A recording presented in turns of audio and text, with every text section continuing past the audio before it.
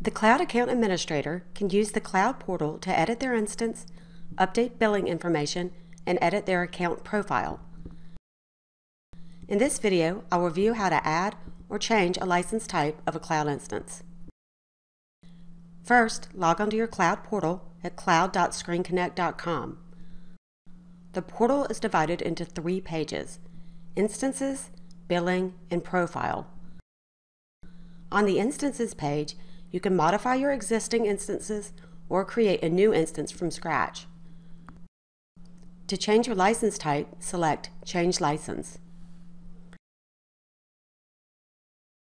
Click the Compare Package Feature link to be directed to a breakdown of features in each package. Once you decide on a package, click the Select button on the package type. First, choose the frequency of your billing cycle. Next, under Quantity, click the drop-down menu and select the number of licenses. Finally, under the payment method, if you need to change any details, click Change. To complete your transaction, review our terms and conditions.